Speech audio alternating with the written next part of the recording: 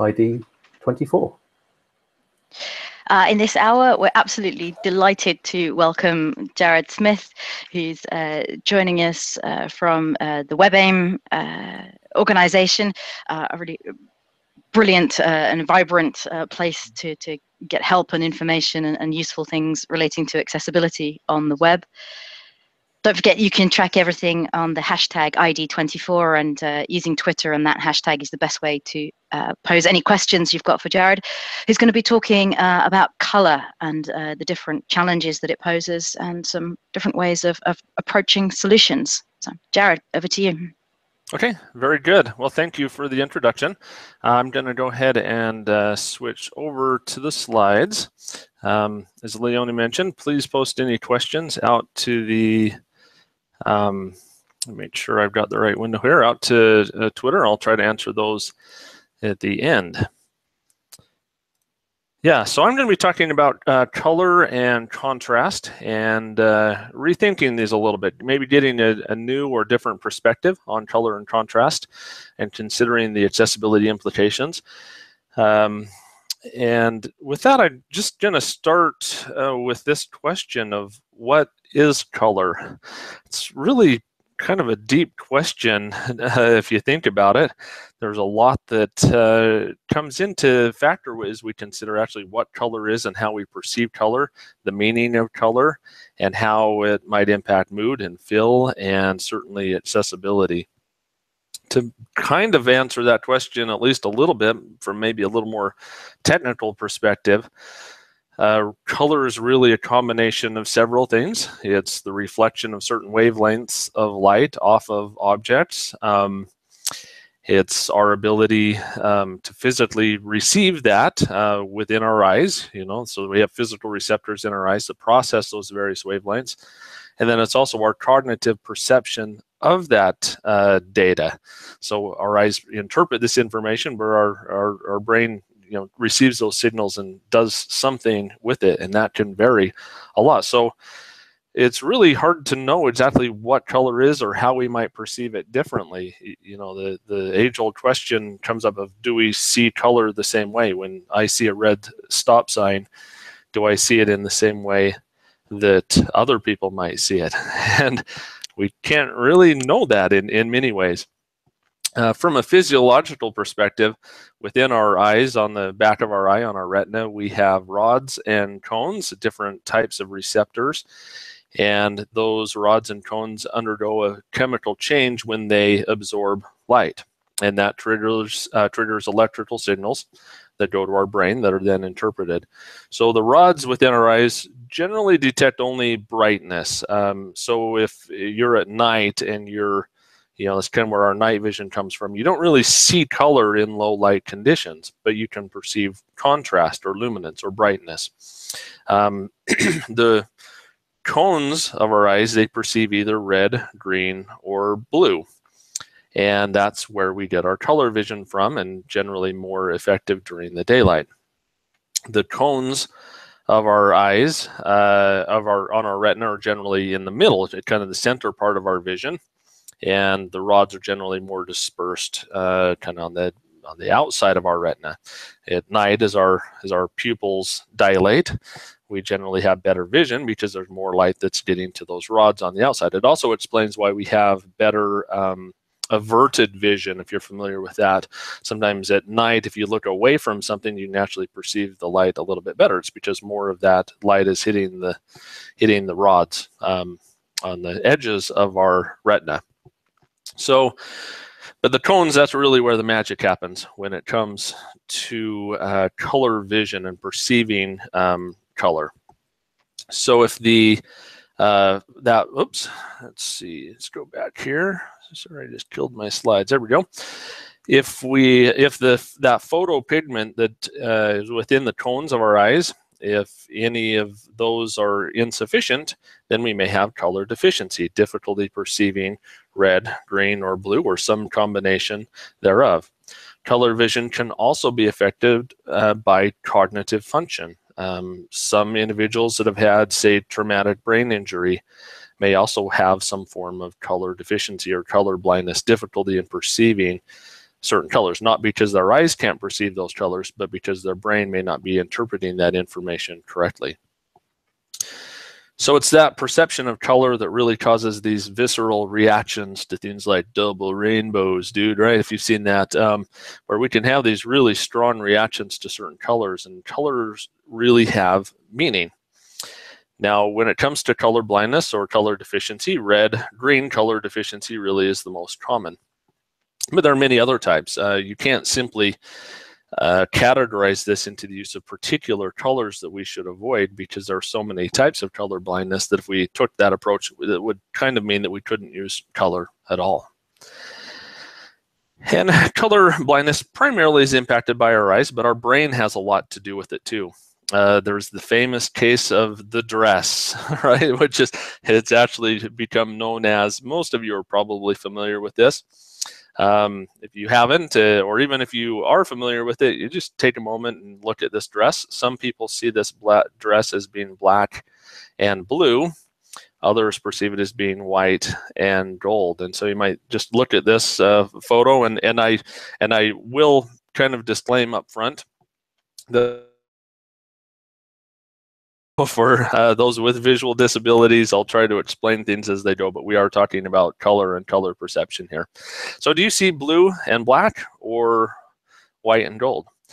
Everybody tends to see these within one of those two categories, but they can perceive this image very, very differently. I happen to see white and gold, and about 2/3 of people do see white and gold, but about 1/3 see blue and black for this particular dress. And why is that? It's not a function of our vision, meaning our the perception of color within our eyes. It's all has to do with our brain and what our brain is doing with that information. This is a graphical presentation of what that is actually doing inside of our brain. It has to do with what our brain has considered the tint or kind of color overlay of that particular image. On the left, those of you that see black and blue, that's how you perceive it. On the right, gold and white, that's how you perceive it based on the overlaying tint. But the actual colors are identical. And this illusion is peculiar because once you see one color, your brain generally refuses to accept the other. You can't switch like you generally can with many visual illusions. But the colors in this example are actually the same. So, going back to the example, do you see blue and black or white and gold? Again, kind of even removing that external stimulus of this image, the bars across this image demonstrate that the colors are exactly the same, even though your mind may perceive that in a particular way. But yet our brain tends to view these very, very differently, and can even refuse the color that doesn't seem to match with our mental perception of how that works. Another interesting consideration with this is our categorization of colors themselves. Physically, we can differentiate around 3 million different colors, but we have names for around 20 or 30 of them. And so we tend to categorize colors based on names, and that can impact our perception of color as we categorize things into particular areas. So I'm very much in camp white and gold. In this case, I can never see the blue and black. I showed this to my 10-year-old son this morning, and blue is mine because he sees blue and black, and he printed it out, and as we speak, he's running around the neighborhood showing this picture to all of his friends to see what color of the dress that they see. So to move on, I want to do a little myth busting and talking about contrast or opposites. Think of our stars of myth busters themselves. So first statement here, color blindness is relatively common. And this is, from a very technical perspective, false. When we use the term color blindness, that's a little bit of a misnomer, probably isn't really accurate. There are some that do not see color at all, that are truly color blind. Achromatopsia is what that's called. Generally, you would see the world in shades of gray. How many shades of gray? I'm not going to put a number to that. That is really quite rare. It affects 0.0025% of the population. Now, we'll call it color blindness. We shouldn't be overly pedantic, but really color deficiency is a more accurate term to use generally when we're talking about color blindness or color deficiency. Another statement, color deficiency affects around 8% of men and around 0.5% of women. I hear this statistic thrown around a lot. It's one that we actually use, but in reality, it is false. Those numbers really are only accurate if you're of Northern European or Caucasian descent. Among Asian men, African men, it's much less than 5%. Among Eskimos, it's only 1%.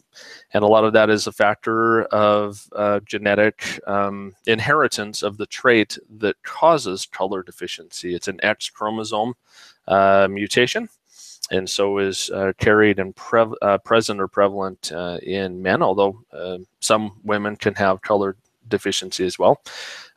Generally, women that have color deficiency, their male children will all be color deficient as well. Color perception is also something that can decrease with age. It's just a function of vision. As we age, we tend to lose visual acuity and very often color perception as well. Another statement, it's a WCAG failure to use color to convey information or meaning. This is also false. The true statement is it's a WCAG failure to use color alone to convey information or meaning. And we need to make sure that we make that differentiation. Sometimes we find ourselves in the accessibility community at odds with design because of this perception that we can't use design or can't use color, or we have to be very limited in our usage of color, and that's not the case. So as we look at the actual accessibility guidelines, WCAG 2.0, success criterion 1.4.1, this is a level A success criterion, deals with the use of color, and it reads, color is not used as the only visual means of conveying information, indicating an action, prompting a response, or distinguishing a visual element. Generally pretty straightforward. This does bring up some interesting questions sometimes in our use of color, particularly in design. We use color a lot to convey stuff, but is what we convey with that color, how do we draw the line between content and information and just color that's maybe there to convey something else that is maybe less critical? If you take a screenshot from our website, for instance, the navigation items at the top right, about once a year I get an email from someone that indicates that these links do not meet the requirements for color reliance because they're not underlined and they don't become underlined on mouse hover and keyboard focus, and therefore WebAIM hates people with disabilities or something like that. And this, we have to remember that color reliance is a visual thing. Visually, if you can perceive that something has functionality or the content of that without the color, then that is sufficient. Visually, you can tell that these items on our website are links, and that's sufficient even if it does not fully meet the contrast requirements. This generally applies to things like links within body text, where if those links are not underlined and you're relying on color alone, then those links are reliant on color, and if that color is lost or not perceived, then the links do not become perceivable. So we need to be careful that we don't extend this too much. Sometimes we can have adverse impact on design by thinking that an accessibility requirement applies in places where it probably does not, or at least doesn't really have an impact on actual accessibility. Where this is more prevalent are things like indicating required fields marked in the color red.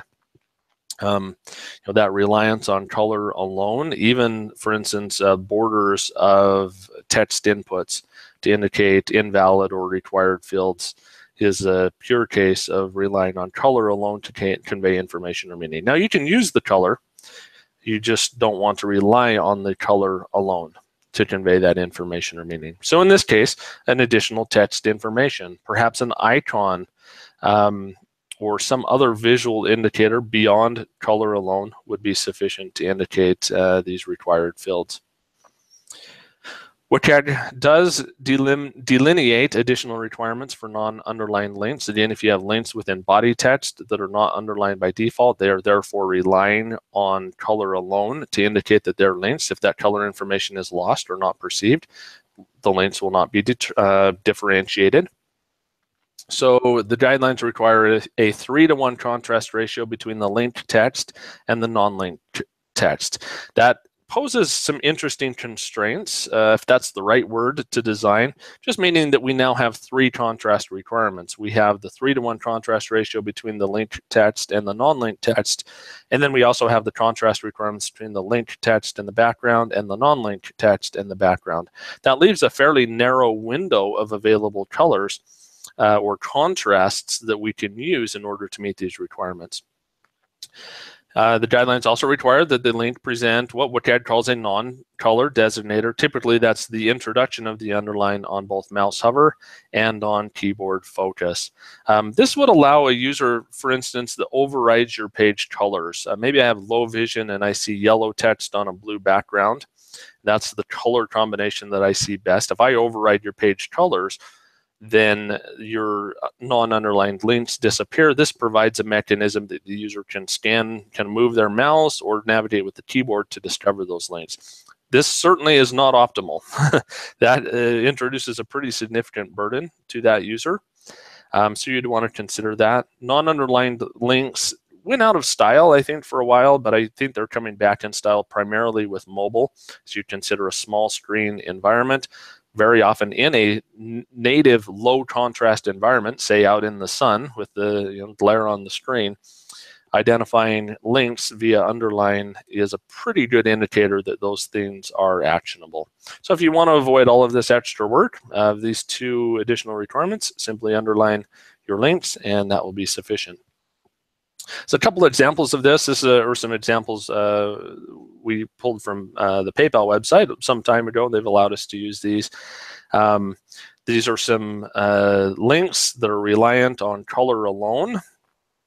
In this case, there actually was no possible color that could have been utilized to meet that 3-to-1 contrast ratio while also maintaining the 4.5-to-1 contrast ratio between these 2 colors and the background. So it was an interesting dilemma where the only way to address this was to either underline the links or to significantly change the colors, because it's not, it's kind of a darker gray text.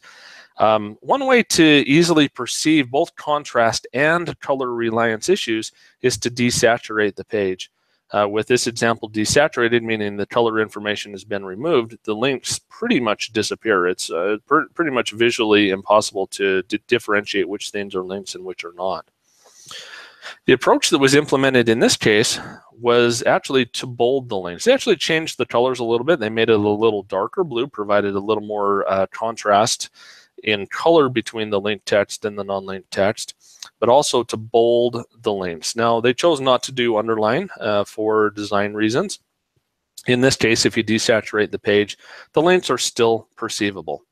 Now, certainly not as perceivable as if they had been underlined. The underline is a very, very visually distinctive indicator of links, but this sufficed. It provided that visual differentiation even if color was lost. Now, this also brings up some interesting questions about link states. Hover state, when you hover your mouse over it, focus state when you tab to it, active and visited linked states.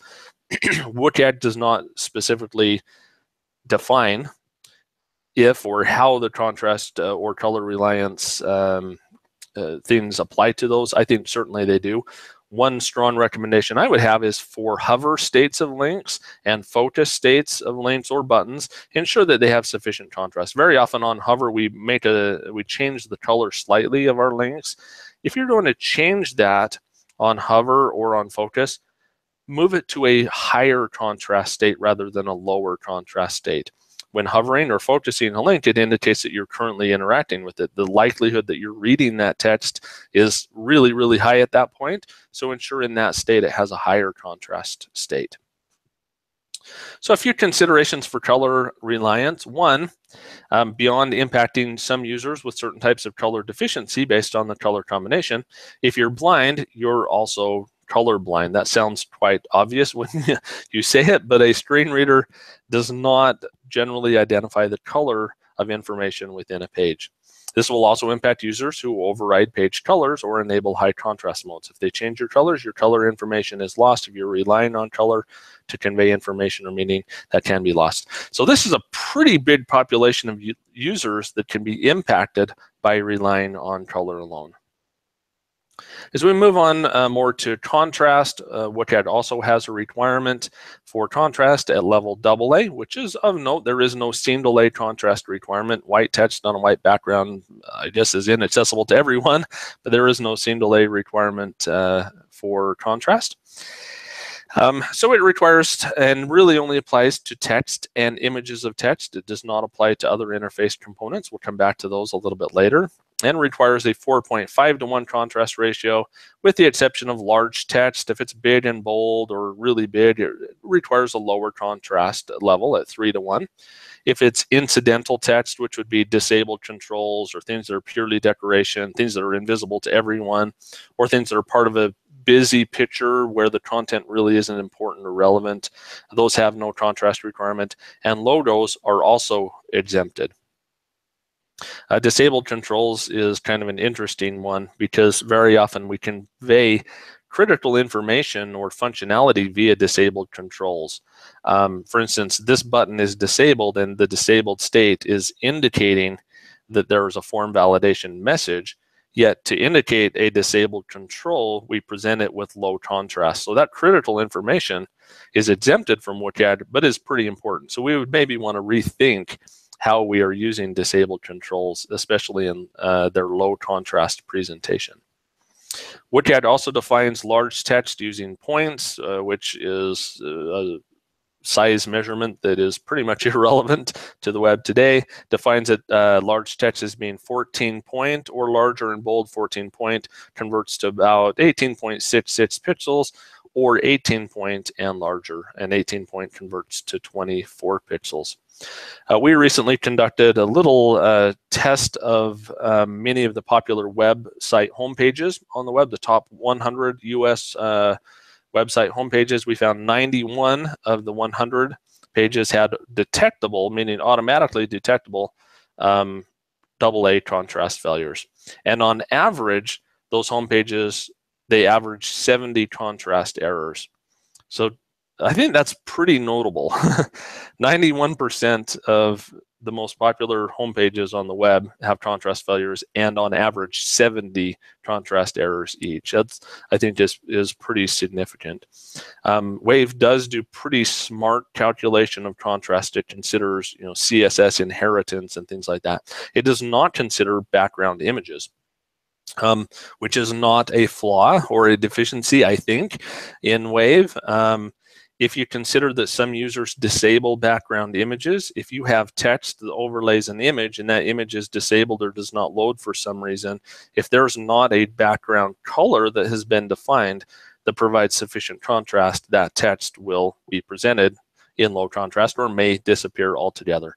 So essentially the takeaway there is, if you have defined background images that have text on top of them, ensure that you've defined a background color as well. That background color will serve as a fallback in case the image does not load for some reason. At WebAIM, we've also conducted surveys of users with disabilities. We did a survey of users with low vision. We asked them how important adequate color contrast is for them. 67% indicated very important, 24% indicated somewhat important. So the fact that 91% of respondents find contrast to be important is pretty significant. They also cited poor contrast as the third most problematic issue that they encounter on the web. So if we think about all of the accessibility issues that someone with low vision might run into, low contrast was very high up the list. So if you want to figure out where you're at when it comes to WCAG compliance and contrast, all you need to do is run this simple formula, and it's really pretty complicated, but it has to be.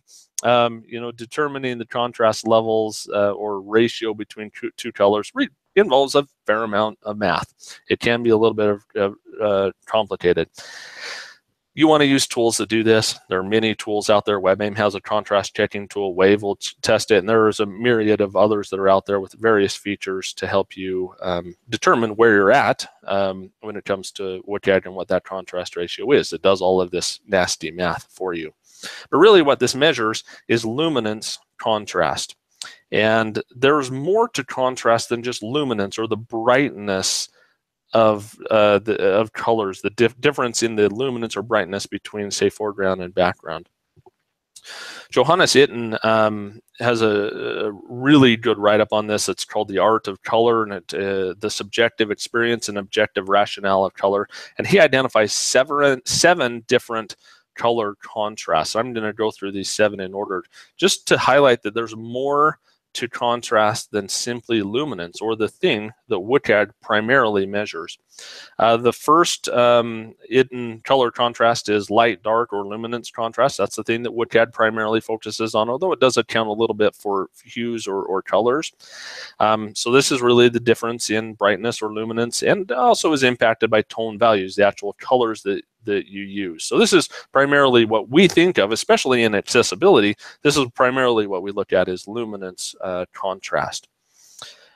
He also defines contrast of hue, and that's the juxtaposition of different hues. So as we put colors together, there's a color contrast, not luminance contrast, but the difference in colors themselves impact a difference in perception or contrast itself. There's cold-warm contrast, meaning that we perceive or have different moods or feels with different types of colors, whether they're considered a warm color, kind of reds or oranges, pink, or a cool color, greens and blues.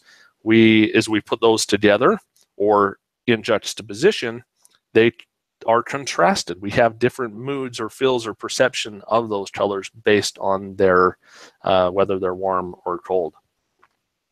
There's also complementary contrast. That means how well colors go together. As we consider a color wheel, colors that are opposite each other on the color wheel are considered complementary, and they generally go together, purple and yellow, red and green.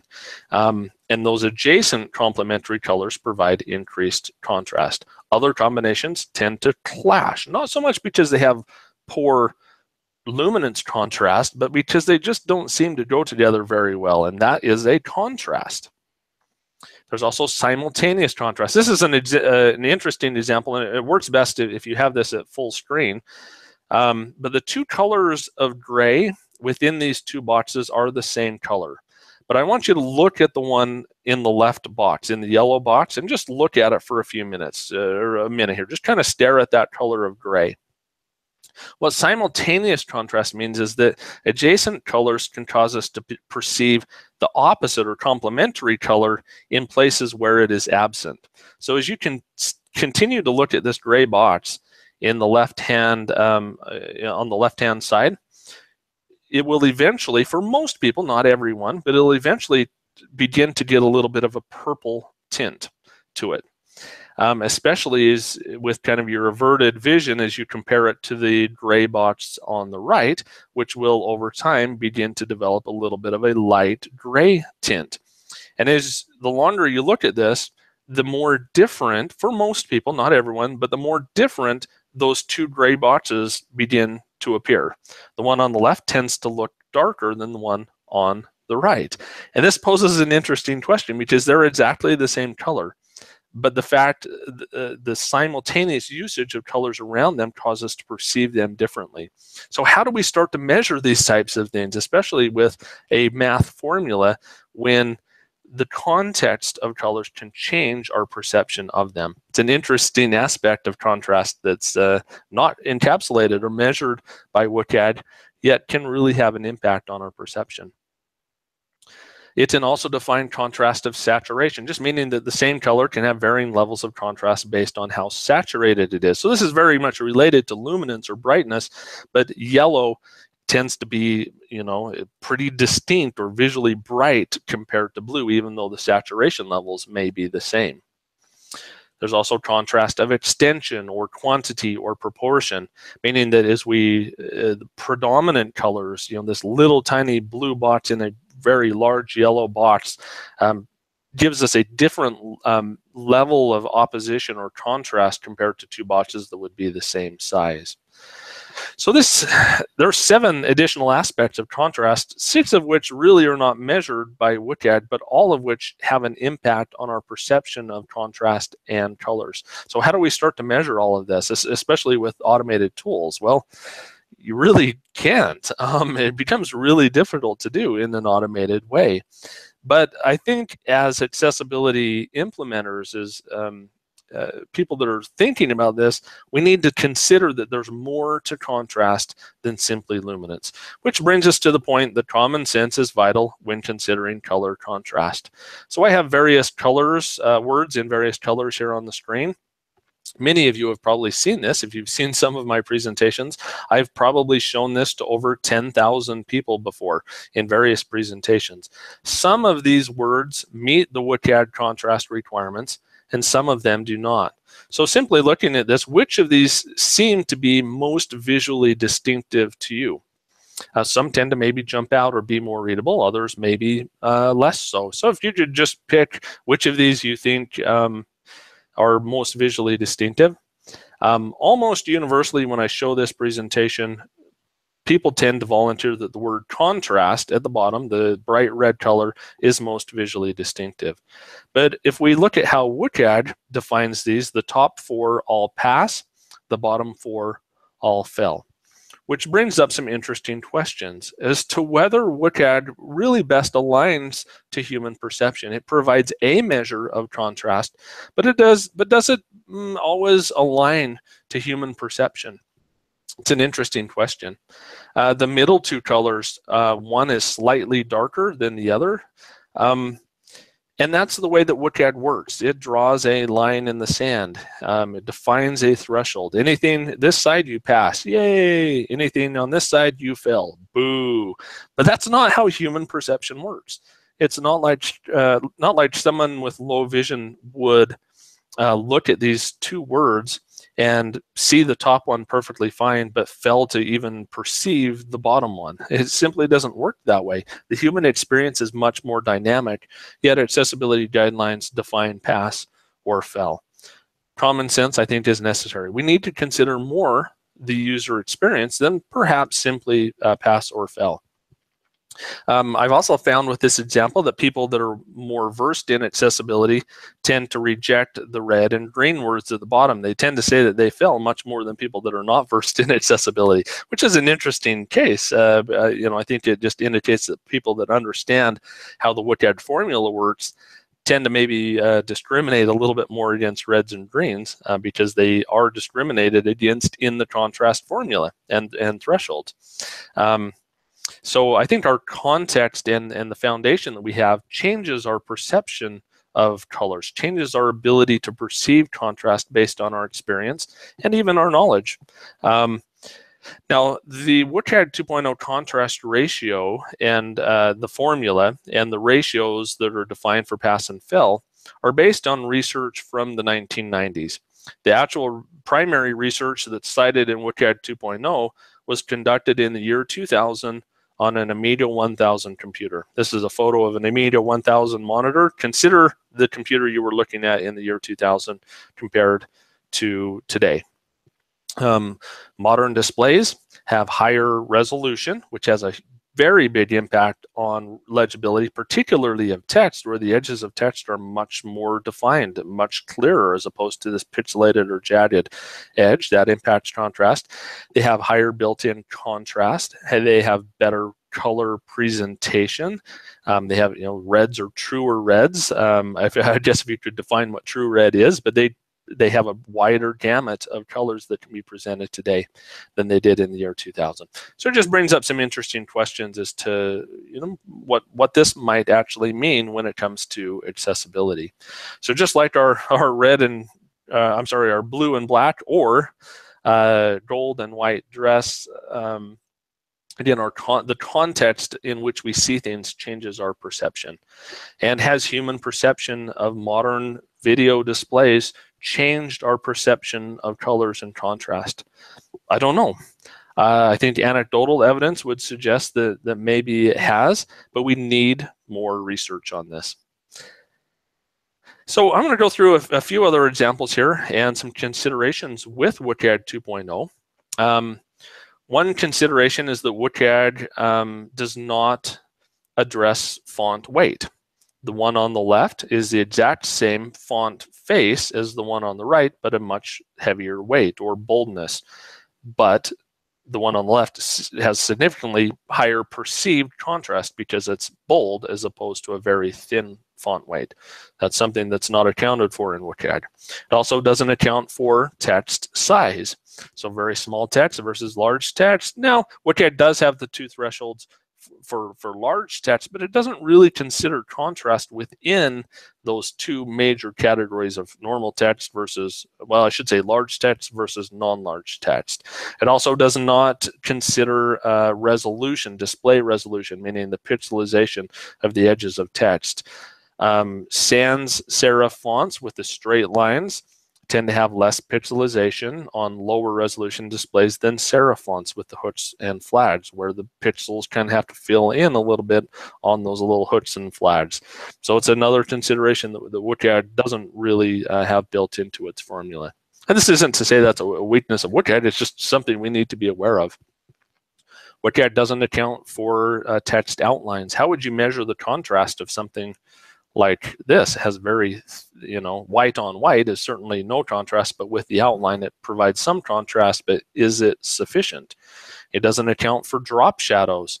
Each of these colors would be below the WCAG contrast thresholds, but with the drop shadow, it increases the perceived contrast, but how exactly would we measure that? Again, it becomes a little bit tricky. It doesn't define things like background images that may be very busy. Where do we measure the contrast of these types of texts? Even with drop shadows that increase the perceived contrast becomes a little bit tricky as to how, from a very technical perspective, how we might measure these types of things. Does not consider gradients. Exactly, how we measure these types of things can be a little bit tricky. The gradient in this case is exactly the same. It just one goes from top to bottom, one goes from bottom to top. Generally, most people would probably indicate that the one on the right is more visually distinctive or readable, but that's primarily because the gradient favors the majority of the text that's at the bottom. So kind of an interesting thought there. Doesn't WCAG also doesn't really consider transparency and how that might impact, especially when we have variances in our text and background with transparency. If we have very stark white on black or black on white, this can also cause some interesting considerations. So as we look at these, both are quite visually distinctive. I'd like to maybe think of which of these would maybe be more visually perceptive or readable to you. Now the contrast ratios for each of these is 21:1. However, very stark white on black or black on white can impact readability because of it's the highest level of contrast possible. This can be particularly problematic for users with dyslexia, where because of that stark contrast, the edges of text sometimes become a little bit blurry, or we might get little shadows as we look at that really stark contrast text, and can cause a little difficulty in readability.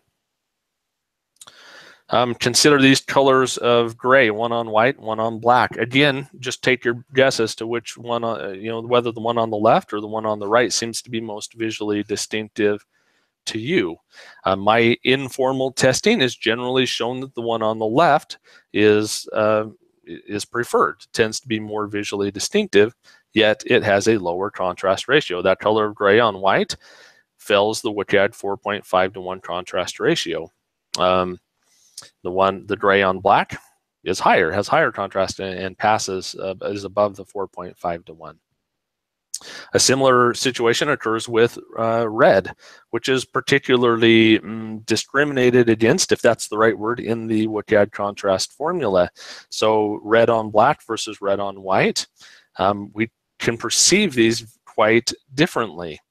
Generally, in my informal testing, has shown that the one on the right, people tend to indicate as being more visually distinctive, meaning the red on white. But red on white has a much lower contrast ratio than the same color of red on black, according to the formula. Yet human perception often would suggest something otherwise. Here's another example. This one deals more with the actual colors that are used. Again, just kind of eyeballing this, which seems most visually distinctive, or do you think would have higher levels of contrast? Most users would generally indicate the one on the right. Yet the contrast ratio is exactly the same when it comes to WCAG. Both of these are 4.5 to 1. This is an example of the contrast of hues. Is we use colors or hues that are very similar. While their luminance contrast may be high, our perceived contrast is lower because there's not a difference in the actual color hues that are being used. So it's another interesting case. Again, simply looking at luminance contrast, these both measure the same, but for perception, for many users, might be different. Another case here of blue on yellow text versus yellow on red text. As far as perception and readability, the examples here might be a little bit different. Generally, many people, when they view the one on the right with yellow on red, sometimes they find it very difficult to read because it's very stark. Sometimes they'll actually see like halos or shadows or like moving or jumping text because of that very stark or distinct difference.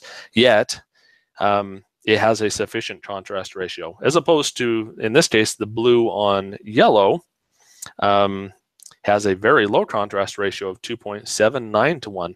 Yet, interestingly, blue on yellow or yellow on blue very often are the default colors that are used in screen magnification software, because they've found that they have very high levels of readability.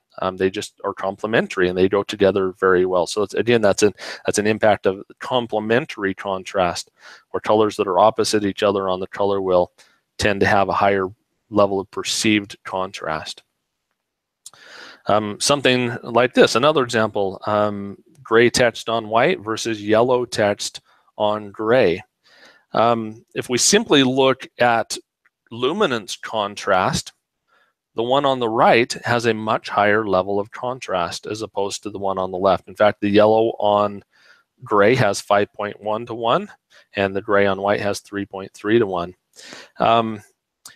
The point here is that while one has much higher contrast, the use of the colors is kind of distinct. We probably wouldn't put yellow text on a dark gray background for the body text on our webpage, even though it has enough contrast, just because of the actual colors that are used. Sometimes some just work and some don't. It's very atypical and maybe a bit stark in its color or hue contrast, and that may be problematic. Red and green juxtaposed. Very often accessibility, people would look at this and say, oh man, that's horrible. What about someone that's red-green colorblind? Well, in this case, the contrast ratio is 4.5 to 1. It is sufficient. When we consider color deficiency, it is not the colors that are used that is the issue. The issue is the contrast. In this case, with 4.5 to 1, even if someone were red-green color deficient, they may not see red and green in this case, but because of the adequate contrast, they would still be able to adequately read the text. So again, this comes back to common sense. There's so much more to contrast and colors than simply luminance contrast and ratios and thresholds. We have to implement common sense when we consider all of this. But there are some other interesting considerations here. One is color blindness. Generally, as I've shown this to 10,000 people, The vast majority say that the word red, the red word contrast at the bottom is most visually distinctive. Would that be the same for users with color blindness or color deficiency? What about users with low vision that are magnifying content or maybe overriding page colors? There are some other interesting considerations that we need to think about beyond just our own perception of colors and contrast. These are some areas where WebAIM wants to do some research. We want to look into this some more. To see what actual human perception is with modern web displays of certain colors and font weights and color combinations and contrasts and screen resolutions and screen magnification, while also considering low vision and color deficiency in users. So when we think of color contrast, there's a lot of impacts there. One of the most common ones that I'm seeing now are placeholder texts. This poses some interesting questions. Certainly this example where it's fully reliant on placeholder text to indicate the functionality of these form fields, I would definitely consider this a WCAG failure. But it does bring up some cases of what if we use placeholder text to help reinforce the functionality of a field or to provide hints or cues, but we also provide form validation and error messaging that would provide that information in another way. While placeholder text generally does not meet the WCAG requirements, is that acceptable? If there's another mechanism for providing that information. Certainly it has an end user impact, but is it a strict WCAG failure? I don't know. It's an interesting question. You know, the WebAIM site, we use placeholder text in our search field, but the visual design also indicates that it's a search field. We don't have visible label text for that field, yet visually it's clear what that field is, even in the absence of that placeholder text. So is the low contrast placeholder text a WCAG failure? I don't know. That's a tough question, but it's some of the things that we need to consider for accessibility. I just want to highlight quickly in WCAG 2.1, which is currently in a very rough draft form, they have introduced at level AA a contrast requirement for graphics. This is very welcome, especially with the increased usage of icons and graphics to indicate content and functionality. A gear icon, a checkbox icon, things like that to indicate information or meaning. Previously, WCAG 2.0 only requires sufficient contrast for text and images of text. This would extend that to also apply to graphical components, would require the 4.5:1 contrast ratio, with some exceptions. If the lines of that graphic are thick, meaning they're more than 3 pixels, then it would require a lower contrast ratio of 3:1. If it's not intended to convey anything important, it doesn't have to have that contrast. Logos are exempted, or also if that exact presentation maybe it's below low contrast, but that exact graphical presentation is critical, then it would also be exempted. So this is going to be a great addition. There's been some discussion of changing the threshold for this.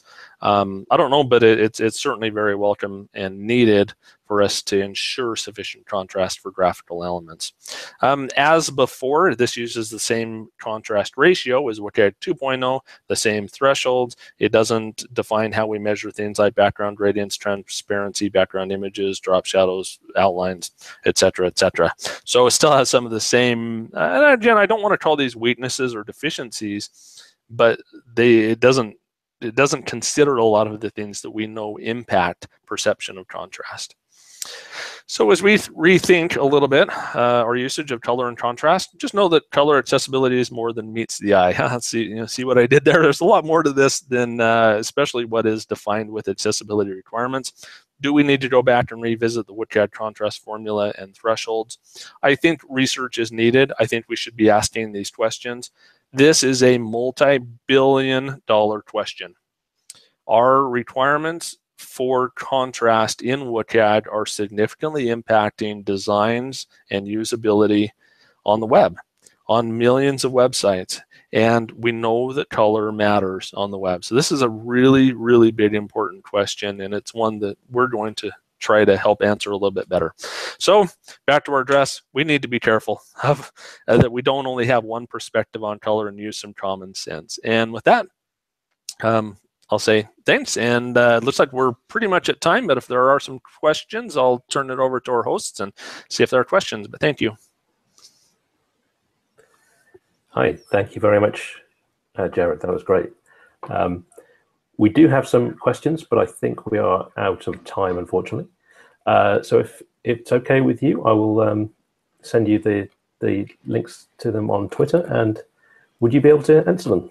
Yes, absolutely. Yep. Great. Excellent. Okay. Well, in 10 minutes' time, we've got Jessie Beach from Facebook. She's going to be talking about scaling accessibility improvements with tools and process at Facebook. So please join us at the top of the hour. Thank you very much. Thanks again, See you in a Jared. bit. Thank you.